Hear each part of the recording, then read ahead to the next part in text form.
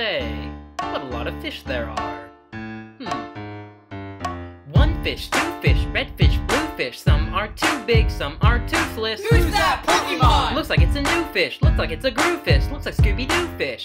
Come on gang, let's split up now into a manta ray and a sea cow. They could be fish, but I don't see how they could both be, just because they live under the sea with these three buds. This is a catfish. This is a catfish. This is a catfish. This is a fascist. Huh. Nice suit, man. Speaking of suits, I was visited by some suits the other day.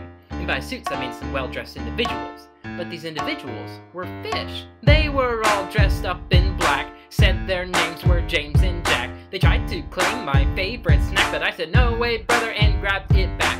This show of violence prompted a tussle, but I've been doing push-ups and had some muscle, so I knocked them out with a mighty punch, and I fed them to my cat for lunch.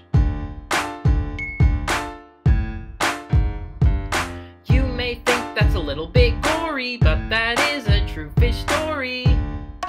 Just like shooting fish in a barrel.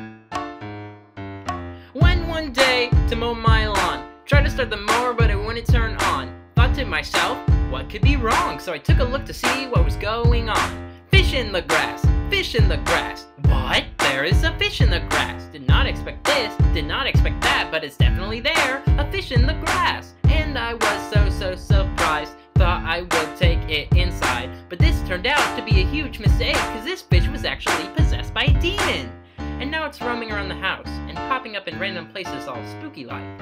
Fish on the chair, fish on the bed. I think that there might be a fish on my head. Fish in the bath, fish on the couch. Why did I ever let that fish in my house? Then I remembered my leftover steak, which I had not eaten cause it was too hard to bake. So I went to the fridge, then I went to the fish, and I stabbed it violently and ended it.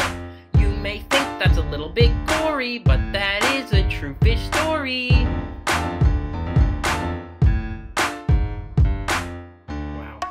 Just when you thought it was safe to go back in the water.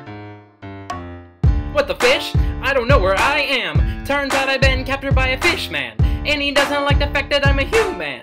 So he's got an evil plan to give me fish hands. And he did it! Oh gosh, oh no! He laughed wickedly, then let me go. Lost in New York City and wanted to get home. Tried to thumb a ride, but these people don't know that when I hold my fish hands up, that means I need them to pick me up.